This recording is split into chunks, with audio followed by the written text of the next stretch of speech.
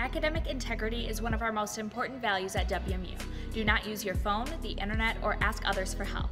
There's absolutely no benefit if you cheat. Be honest, do your best, and you'll set yourself up for success. Once you press the Get Started button, the timer begins. Read all the prompts and questions thoroughly. Do not rush, take your time, and try to answer every question to the best of your ability. If you have absolutely no idea how to solve a problem, you may select I don't know, but try to complete as many as you possibly can, even if you're not 100% sure your answer is correct. Please note that you should not use the back and forth buttons in your browser. Doing so could potentially jeopardize your answers and negatively impact your assessment score.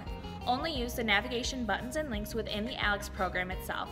At the end of the assessment, ALEKS will provide you with a score. This score is not the number of questions you answered correctly, but the percentage of them.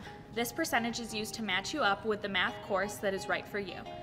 ALEKS will display a list of classes that you are eligible for to take on the right side of your screen. There may be multiple options. If so, write them down to discuss with your advisor during your first appointment.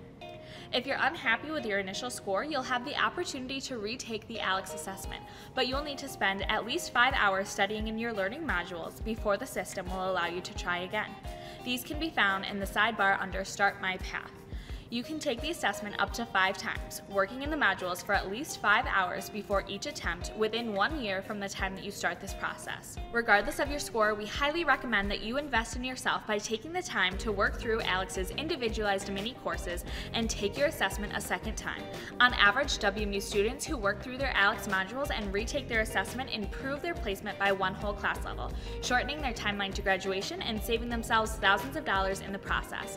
It is strongly encouraged that you take your ALEKS before meeting with your advisor in order to facilitate a smooth registration process. Do yourself a favor and complete this assessment well ahead of your advising appointment. For more information about ALEKS Mathematic Placement Assessment, to locate your case-sensitive access code, or to find extra help navigating the process, go to wmich.edu/math/placement. Be honest, do your best, and good luck.